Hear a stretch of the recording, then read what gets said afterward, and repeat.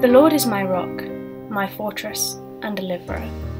My God is my rock in whom I take refuge, my shield and the horn of my salvation, my stronghold. This passage is taken from Psalm 18 verse 2, and here we see David refer to his Lord, God as a rock, and our focus today is looking at Jesus being the Rock of Ages.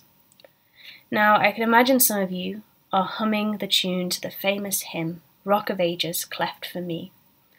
And as I began to prepare my reflection on this, I realised I wasn't entirely sure what this meant and what the author was trying to convey in his worship to God.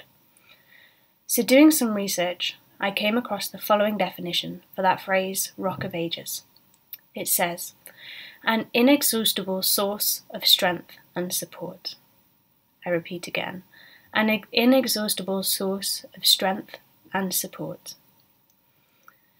At the moment in this world, we see so much change and turbulence. The last 2 years with COVID, things that were once easy and certain are now unknown and difficult. And sat here in my hotel room, I can certainly attest to that. But I'm sure everyone watching has their own stories to tell. Things are changing and seem out of our control, and yet we have a God who is our strength and support. And this strength and this support is inexhaustible. It means that even in our darkest of hours, when we cry out to God, we can draw on strength from Him. We can turn to Him and lift our voices in prayer. And as the song goes on, Rock of Ages, cleft for me, let me hide myself in Thee. When you think of a rock, we think of a constant, something that is solid and cannot be moved. And the God that David is referring to in this passage thousands of years ago is the same God today, the same God who through David brought down the giant.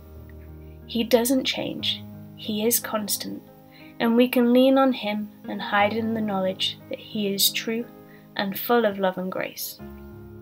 And so maybe this Christmas, your plans aren't as you hoped. You're facing hardship or difficulty. Can I encourage you this morning to turn to God, our inexhaustible source of strength and support? Let's pray. Father God, we come to you this morning from so many different locations and situations.